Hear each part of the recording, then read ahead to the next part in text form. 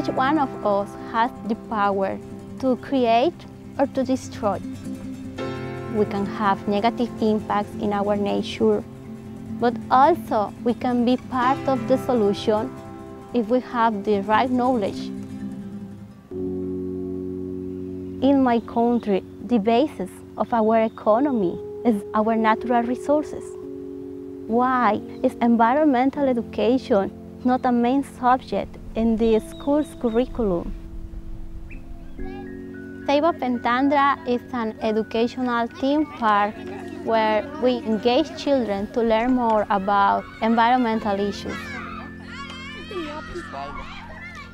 We started as a movement of children trying to protect nature in the southeast of Mexico.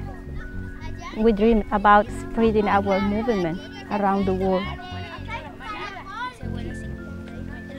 Explorer in Spanish is explorador. That's what children in Ceiba Pentandra are doing.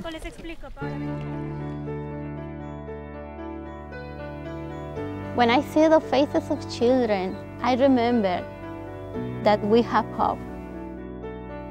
The impossible can become a reality, can become true. Each child is like a Noah's Ark because they have the power to protect, to rescue, and to preserve all the living beings.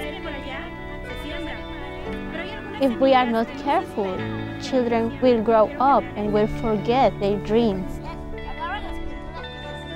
They need advocacy, and they need mentorship.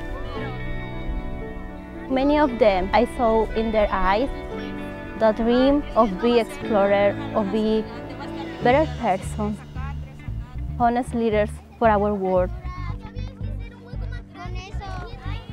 The worst environmental problem that a society has to face is not pollution, it's not extinction, it's not global warming. The worst problem is the lack of education.